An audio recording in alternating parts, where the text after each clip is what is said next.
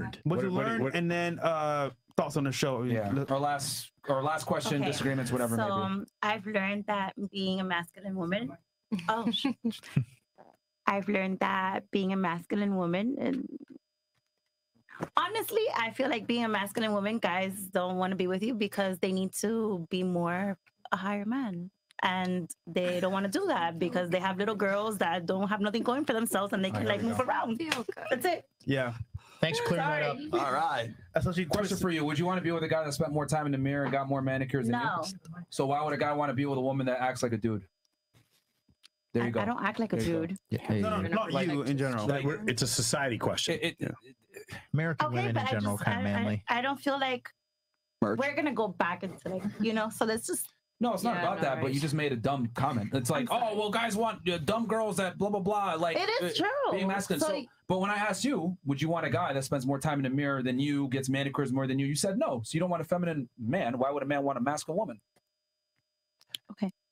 I just no logic, man. Each one. What about you? Like, bruh. That was feminine of her. She just submitted. What about you? just give up. Makes no sense. Like, no, just because, like, you make no sense. That's why. Okay. It's like only women could be illogical and make zero sense and still get by in the world. It makes zero sense. It's sexist. That's the power of a woman. I wouldn't really say it's a power. And you've elected Lizzo as your hero. Yeah. But yeah. I just don't want to be told what to do. That's apparent. That is apparent. That's what we've learned. That's what we've learned. Let me ask you this: do you want a guy that's taller than you? I don't care. I mean, anybody's taller than me. Okay, but do you want a man? Would you prefer a man that's taller than you? Anybody's taller. Okay, than would you want a man that makes more money than you? Yeah. Smarter than you? Yeah. More competent than you? Yeah. Stronger than you? Yeah. Okay. Yeah. So he's gonna have authority over you then, because he's better than you in every regard.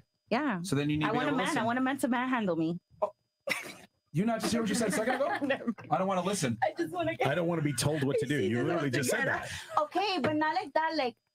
I don't know. I'll tell you later. Never. Bro, only women have the privilege of being fucking stupid, bro. Holy shit, bro! I'm not kidding. Yo, this podcast proves this shit every single time.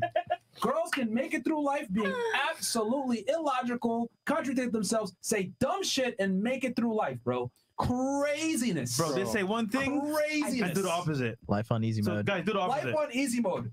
Like, bro. Yeah. I didn't want to talk about that was scary. What about you? Let's go to Miss OnlyFans. I learned.